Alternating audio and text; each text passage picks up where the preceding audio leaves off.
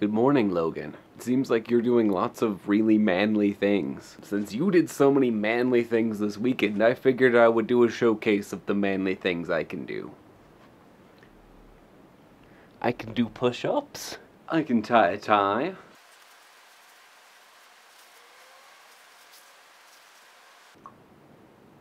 I can read poetry. I celebrate myself and sing myself. And what I assume you shall assume, for every atom belonging to me as belongs to... What? Reading poetry isn't manly. I can prepare and drink raspberry-flavored tea. Oh, that's not manly either. Though I can burp in a manly way after drinking the raspberry tea.